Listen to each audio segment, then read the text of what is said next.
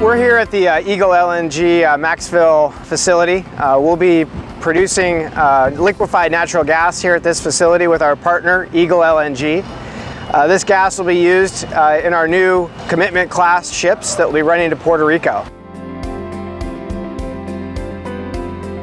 See, this is a significant investment in infrastructure that will be used to liquefy the natural gas, transport it to our terminal in Jacksonville, and then load it aboard our ships. Our customers are going to have improved transit times to Puerto Rico, broad mix of equipment flexibility, and most importantly, clean burning LNG fuel. We're very excited about the deployment of the commitment class ships, and this investment here in Maxville has made it all worthwhile.